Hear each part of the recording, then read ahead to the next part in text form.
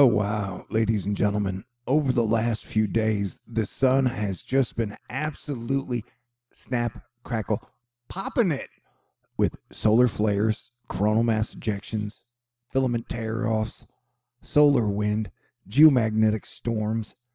You name it, the sun has been doing it.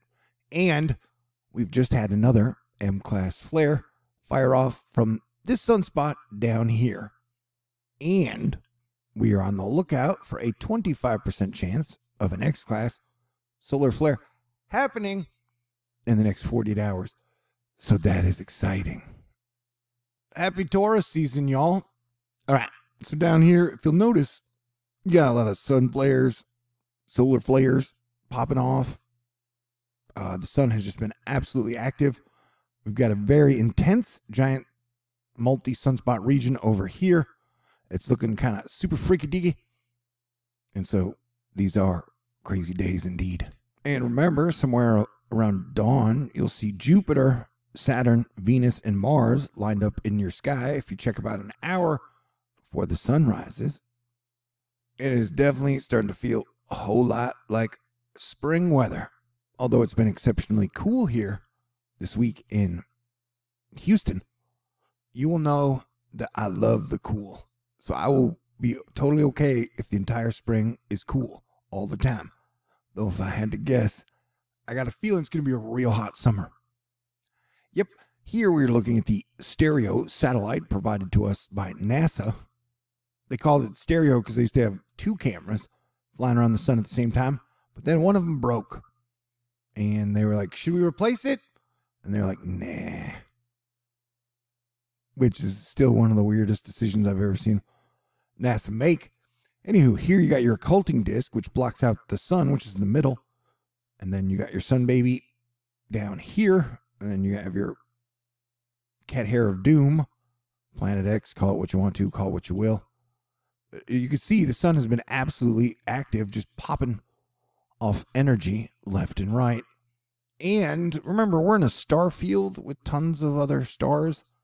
So I'm pretty sure all the stars are connected. And the planets interact with the stars. And so a lot of times you got to wonder, is the sun firing off energy to other planets, to other stars? Who knows, man? A lot of times, people like to think that outer space is empty. I imagine outer space to be more like an ocean. But, we've spent so little time in outer space, we barely even dipped our toe in the water. We don't really know much. But what we do know is that eclipse season is super crazy. And so we have eclipse season coming up with a partial solar eclipse on the 30th. And then on the 15th and 16th, we get a total solar eclipse. The first one will be happening in Taurus, and the second one will be happening in Scorpio. So if you have heavy Taurus or Scorpio placements, definitely buckle up. You know what I'm saying? Anyway, we got multiple planets here that we were watching. These cameras are always cool. It feels like a 1950 science fiction film. And then we're always supposed to be scared when the galactic core comes around because it looks kind of creepy, in my opinion. And if you look here, you can always see things floating and flapping their wings and flying and generally acting weird. Yeah, outer space is still a mystery, even though it's been like 60 years since we landed on the moon. How much we really know about all the things out there, we don't really know. Because mainly we just have white paper, semi-approved through whatever, nature.com. Overall, collective science is strange. I'll just say that, But hey, what isn't strange these days? Okay, so you got the sun off camera here, and that's the planets coming by. So I think Jupiter will be coming into frame here in a second. So I'll say hello to jovial Jupiter. All right, maybe not. Okay. Should we be preparing for grand solar maximum? Maybe. How much do you really need to prepare to have fun and good times, though? I don't know. I'm a Sagittarius. We were planners, so I'd say it helps to plan. So, I don't know. Be prepared for things to improve. And also pray for good times, Yeah, here we're looking at one of the SDO cameras of the sun. It's amazing. It's magic. It's science. It's divine. And I would say the sun is one of God's children. Is that too radical?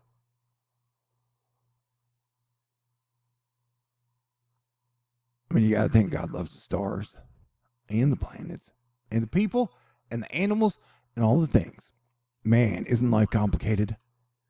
So that's what's cool on these videos, where the visuals are stunning, contain all the data. I can pretty much just free think and say what I want. All right. Hopefully sometimes I'll come up with some things that are interesting. But mostly this is for us to just marvel at the sun. You never know what it's going to do, man. The sun is a total mystery. Though we're pretty sure it's going to keep the lights on. But hey, you never know. Stranger shit has happened. Just not in our lifetime, I guess. I'm just speaking on an exponential quantum imagination level. Yeah, this sunspot, this whole area is very interesting. And notice it's kind of connected to that area. Well, the whole sun is connected, really. Boy, do I sound like a genius? Fantastic. This might be an excellent time then to remind you, I do a fundraiser every single month to keep THORnews up and running. And while that may sound a little strange, for years, I used to pretty much be the only person on YouTube, and technically in science, saying that solar cycle 25 was going to be strong. I know that sounds kind of unbelievable today, but yeah, back in the day, there used to be entire gangs that were like, no, the sun is going to sleep. The sun is going to be low energy and activity. I was like, hell no, dude. Never bet against the sun. The sun's our friend. The sun's our protector. The sun will be there for us when we need it. And what do you know? Anyway, that gang fight is over. They did not win. The sun is super duper active right now. Hey, but we all make mistakes. We all get things wrong. You know? And Jesus always forgives us. Happy Easter week. We had Easter Sunday, last Sunday, for the majority of people, but Orthodox Christians don't celebrate their Easter until the 24th. So it's technically Easter week, and as your Planetary Defense Commander, Star-Lord New Thor 7, the T, I am a Norse Jedi Christian, so this channel absolutely celebrates Easter all week, and then we get excited about the 4th of July. All right? Have you seen the new Thor Love and Thunder trailer yet? It's got both a Thor and a Star-Lord in it, and female Thor. And it's really great. I highly recommend it if you like that type of stuff and you want something to put a smile on your face. Thor and the Star-Lord have great chemistry. My opinion, Thor and Star-Lord have great chemistry. All right. So yeah, the sun is super duper active. That is super good news. But this will be facing us in about 3 days. And so any type of major X-flare blast would be geo-effective. Although it would be super duper, it would need a super duper mega strong coronal mass ejection solar flare to really do damage to us, but that's always possible. And as I always say, if somehow the sun knocks out our power grid, we probably deserved it. Yeah? All right. So everybody stay cool, be cool. Oh yeah, on the 23rd is my 8-year anniversary as your Planetary Defense Commander, and World War III has not broken out, and civilization has not collapsed. So, awesome. All right, stay cool. And if you want to contribute to THORnews, I got a bunch of ways you could do it. You're smart. You can figure it out. And I only have $438 left to raise. All right, have a great night. Talk to you soon. Happy Easter week. Stay cool. God bless everyone.